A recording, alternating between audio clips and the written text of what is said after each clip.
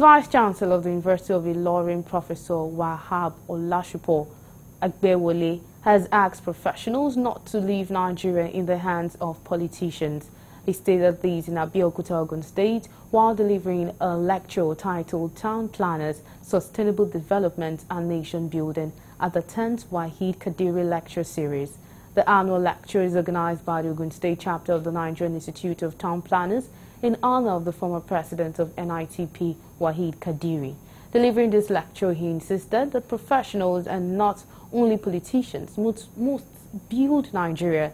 He expressed danger in leaving politicians solely in charge of developing Nigeria, saying to a large extent our decision makers are planning illiterate.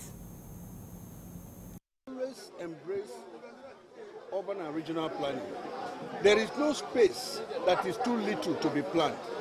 Any little space, any big space, except it is planned, you cannot get the best out of it. So we encourage people to plan. In his remark, a former president of NITP called for strict implementation of government policies and plans on urban regeneration to prevent natural disasters. Difficulty in planning is when you decide you don't want to plan.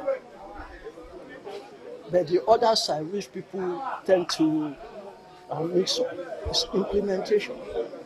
Implementation is different from planning. And that is why when you do your plan, part of the process is that you will review it after some time, most especially about 5 years, because your assumptions will have changed, technology will have changed, social attitude of people will have even changed.